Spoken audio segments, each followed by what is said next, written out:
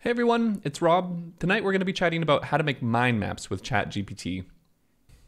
And you'll need these three things: a ChatGPT account, a mind mapping software like Xmind, and a notepad, Word, something to write documents in.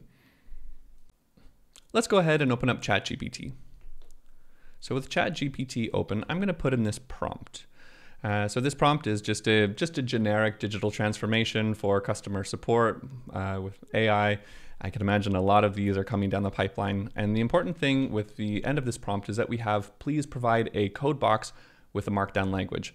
Now this is important because what we'll be wanting to do later is export this Markdown language and put it into a program that will make it a bit more visual. Now, of course, if we want it to be just, just kind of like bullet points that we could use for a PowerPoint presentation, we can remove the code box. But let's make it visual. That's fun. At least I think so. So going back to our code box, what we want to do is copy the code, and then we want to open up Notepad or some sort of word processing thing, and we just want to save what we have done.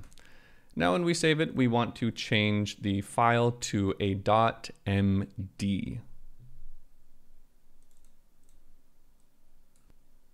And there's one last step. What we want to do is we want to open up our mind mapping program. For me, I chose Xmind, and then in Xmind, we can go ahead and click File, Import, and then a Markdown document, and we will find our mind map, which we named mindmap.md. That's important.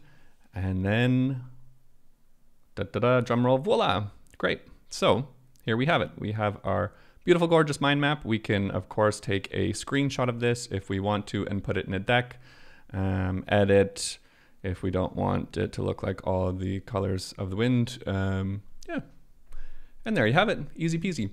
So that's it for me. Happy mind mapping. Wishing everybody a wonderful Friday night. For those that have friends and are not at home making ChatGPT videos in their office, I digress. Have a wonderful weekend, and I will catch you with the news update on Sunday. Take care.